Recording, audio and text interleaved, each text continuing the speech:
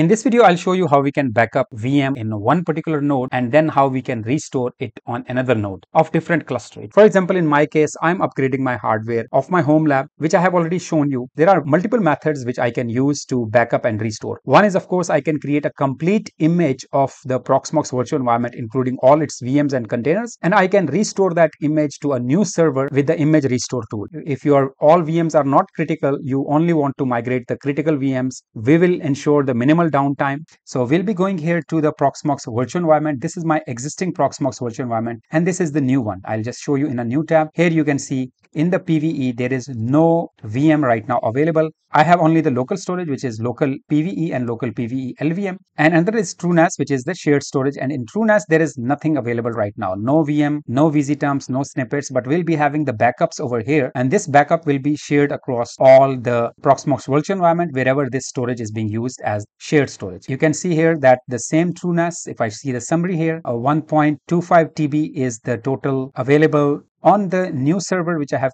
configured as a Proxmox virtual environment, and this is the existing one where the Proxmox virtual environment is configured. Here also I have the same shared storage TrueNAS available in all the nodes. You can see here 1.25 TB, and if I see the backup, nothing is available here.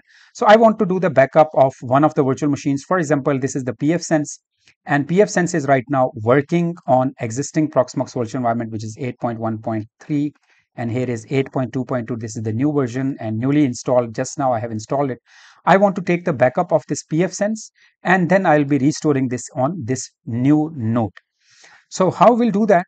I'll go back here to the existing Proxmox virtual environment, which is in the cluster environment, but here in the PVE first node, I want to make the backup of pfSense. And how we can do, there are multiple methods. One is that you will click on that VM, and on the VM you can see these are multiple options here, and one of the options which is available is the backup. If I click on backup, there is no backup available right now, and default storage it has chosen G Drive, which is Google Drive, but I'm not of course going to do the backup on Google Drive because it is going to be very time consuming. But as I'm on my network, so I can do the backup on the TrueNAS. You might be having Proxmox backup server. This is right now disconnected. I'm not going to use this right now, but you can of course use local backup, but local backup will not give you any disaster recovery if the local system fails, so your entire backups will be destroyed. I'll be doing the backup on the TrueNAS, and the moment I click on TrueNAS, I'll simply click on backup, and it will load the backup configuration of VM100, which is pfSense. The name of the file will be automatically created, so it will be cluster, guest name, node name, and VM ID.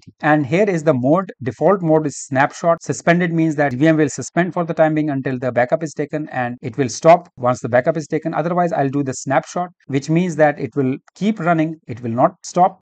If I go to snapshots, here are the snapshots. You can see this is now. You can create a new snapshot also in case you want. Otherwise, you can simply go back here to the backup, click on backup now, and use the default options here, and storage will be of course not G Drive, it will be TrueNAS. Make sure that you choose the correct storage and backup now. It will take time depending upon the network bandwidth, depending upon the performance of your system, but it will definitely compress, and after compression the size will reduce depending upon what has been stored. The moment it is completed, I'll come back to you.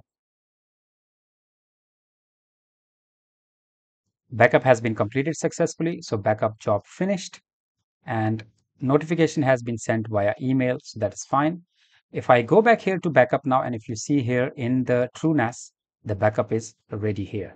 And if I go here to Proxmox virtual environment, inside TrueNAS backup, if I refresh this in the new server, you can see here that the backup is available inside TrueNAS. The backup is ready. On this particular Proxmox virtual environment, this node doesn't have any VM right now. Suppose your existing server has crashed and you want to now restore. From the backup, you can create the VM again with its all configuration, with its all data, and so on. So it was backed up at this stage. Depending upon how frequent you are doing the backup, we'll be just restoring. It will automatically create a new VM with the same name but with a different ID. So I'll show you that if you go into the PVE and TrueNAS, wherever shared storage is configure, you can of course see all these different options. Our backups are stored in the backup. And if I click on the backup which you want to restore, I'll just simply click this and click on restore. You can also see the configuration. If I just click on show configuration, it will show me all the configuration, what was the name of the VM, what was the RAM which was used, how many cores of CPUs has to be used, and so on. This will be having the network settings also, and depending upon what type of settings are available in your new Proxmox virtual environment. For example, in my existing one, we have two network bridges here, VMBR0, VMBR1, and there were two physical network cards also, but in the new one, I have only one network adapter and one VMBR. So I'll be going back here to TrueNAS. Now I'll click on backup. I'll click on the backup which I want to restore, and I'll click on restore. Here you can make the changes. For example, VM ID is 100. Do you want to keep the same VM ID? It's fine. I'll be using the same VM ID. In case you want to make the changes to the configuration, you can do that as well once it has been restored. So we'll be simply clicking on restore. It will again take time depending upon the network bandwidth. And you can see here it shows 3.07 GB was the backup size. If you see here in the Proxmox 100 pfSense which was there, and if you see hardware, disk size is 16 GB. So 16 GB was the disk size, but once it is backed up, it was 3.07 GB. So we'll be waiting for this. It has 11% completed. Or as you can see here that the VM has been restored and the volume has also been rescanned.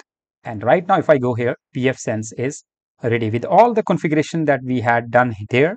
The same has been added here. Even the tags which were added here, the same tags are added here. This is totally independent new Proxmox virtual environment. These are the new systems that I'm installing already, and I have already shown you what kind of hardware is this. Now the VM has been installed, and here you can see even the disk, hard disk, where this disk is. It is default disk, local LVM. And right now, in fact, in local LVM, the storage is available. That's why I'm using local LVM here. And in this local LVM, still we have the storage available. So we can now restart this also. And in order to restart, of course, we need to make sure that the hardware setting is same. And as already this VM is running right now, so I'm not going to make any disturbance here. But the moment we'll be disconnecting the existing Proxmox virtual environment, then we'll be starting the new Proxmox virtual environment with the new configuration. In next video, I'll show you how we can do the backup of LXC container and how we can then restore the LXC container in the Proxmox virtual environment. Let us continue to the next video.